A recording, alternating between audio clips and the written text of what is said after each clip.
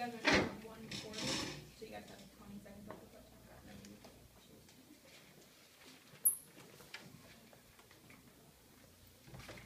So first I'd like to say that they never addressed that our thing about a lot of teenagers having a giant physical advantage against others.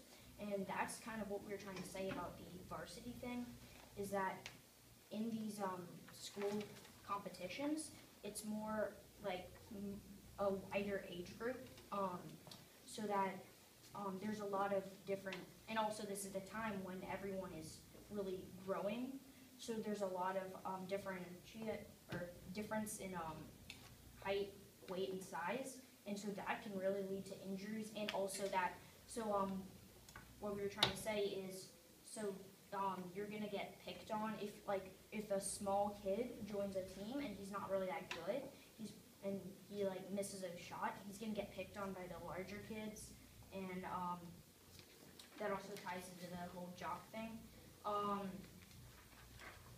Yeah, so also how you said school coaches, like, no education comes first.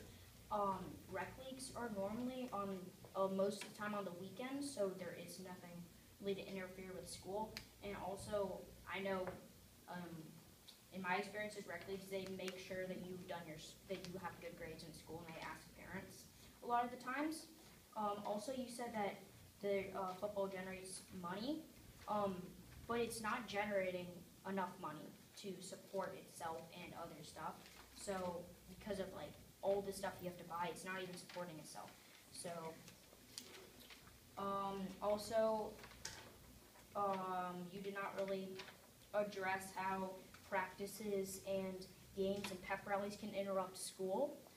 That was not ever addressed. Also, I'd like to get back to my point that all these advantages can be achieved with other activities.